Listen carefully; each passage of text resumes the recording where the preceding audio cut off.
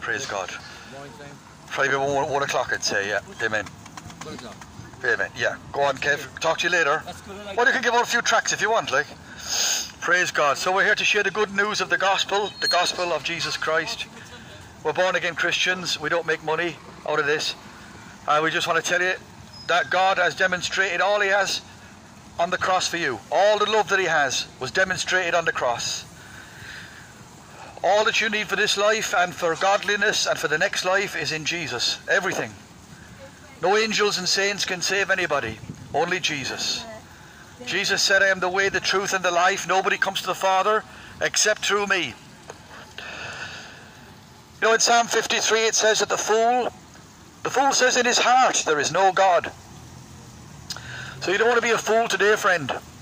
See, the problem with this current generation is that you don't know the Bible. You haven't studied the scriptures diligently enough to find life in Jesus. And you haven't come to Jesus for his salvation either. So what are you building your foundations on? On Christ, the solid rock I stand, all other ground is sinking sand. Everything, religion is sinking sand. Everything we do in this life, it just adds up to one thing, and you're gone. Where will you spend eternity, friend? Where will you spend eternity? The length of all our days is maybe 70, 80 years, and it's gone. Read Psalm 90.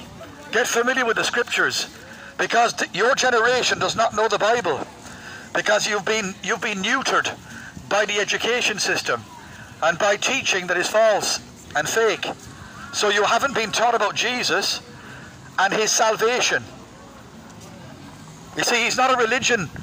He's a person. He's a sinless person. He is without sin.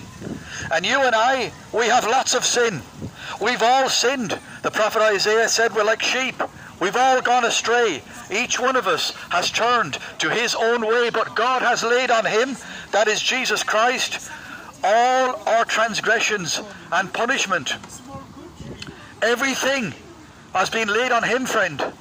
So that means you don't have to earn your way to heaven. You can't do it. It's impossible. You can only humble yourself under God's mighty hand and say, Lord, we are in a mess. There's another word for that. This world is finished. It's over. One man said this. He said, normal is not coming back. You better believe it. But Jesus Christ is coming back. Normal is not coming back. There's no normal anymore. That's why you need to be rescued, friend. Everything's going to pass away, but the word of God will never pass away. When was the last time you read the Bible? Do you know in 1 Corinthians chapter 6 it said that no fornicators will enter into the kingdom of God? No thieves, no liars, no adulterers, no homosexuals will enter into the kingdom of God. You don't believe me? Check the Bible. It's God's word. It's his message. It will be opened on the day of judgment. It's his word. It's not a man, it's not a religion. You will have to read it, you see, to get educated. Otherwise, you're going to believe what this crowd are telling you over here. And you're going to perish. You're going to hell. You're going to go to hell if you're not educated in the words of God. God is holy, my friend. Your lifestyle is not a holy lifestyle. You're celebrating darkness, and you will perish in that darkness. God is light, and in him there is no darkness whatsoever. Friend, don't go into 2022 with the same old rigmarole, because it's unlikely a lot of what you see today will be here this time next year. But know this, and this is very encouraging. Heaven and earth may pass away, but Jesus said, my words will never pass away. Friend, invite him into your life today. He said, behold, I stand at the door and knock. If anyone opens the door, I'll come in with him, and I will dine with him.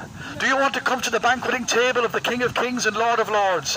His name is Jesus Christ, and he invites you to come. He says, come to me, all you who are weary and heavy laden, and I will give you rest. You'll find rest for your soul. Are you suicidal? Are you depressed? Are you worried about Christmas and all that old rubbish? Come to the Lord and cast your burdens upon him, and he will sustain you. He's already done everything we need on the cross. For a good man, somebody might dare to die. For a righteous man, possibly. But God demonstrates his love for us in that while you were still a sinner, and while I was still a sinner, Jesus Christ died for the ungodly. This is an amazing gospel, my friend. You cannot afford to neglect such a great salvation. When you hear this word today, friend, please do not harden your heart. You see, we've been used to cushier times. Things just drift along nice and handy, and everything is good. The minute there's a problem, we don't know what to do. Friends, we brought this on ourselves. What is happening in the world today is destruction designed and orchestrated by men because of their rebellion against the Holy God. God is shaking this world. Praise God, he's a righteous judge. He can judge this world any way he wants. Read the book of Exodus, when he brought the plagues down. Listen, God is God. The earth is the Lord's, and the fullness therein belongs to him. Everything in the world belongs to God. But the most important thing in this world, my friend, today is not the hills and the valleys. The most important thing to God today is your soul. That your soul will be saved. That your soul will be redeemed and brought back to God. Nobody else can do it, friend. There is no name given to man under heaven by which we must be saved other than the name of Jesus. Friend, come back to the Lord today. You don't have to struggle on your own. If you want help, if you want encouragement, we can help you. But we have to warn this generation. Things are perishing. The world is perishing. We're not going to be here in a few years' time, no matter what happens.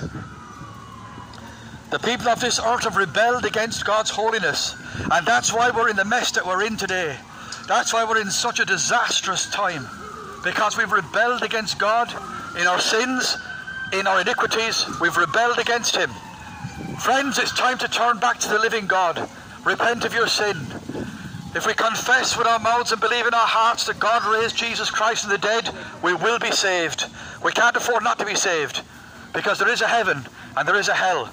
Make no bones about it, friend. You can't spend eternity in both places. You're going to be in either one or the other. What decision will you make today, friend? If you turn back to the Lord, you'll see that he will love you. He will bless you. He will never turn away anyone who comes to him. No one. He will not turn you away, friend. Never say I'm too bad for God. Jesus Christ came to save the worst of sinners. And even Paul the Apostle said that he was the chiefest of sinners. So you can be forgiven, friend. You can be reconciled today to the living God. Repent, come back. Trust and obey, for there's no other way to be happy in Jesus. Praise God, friend.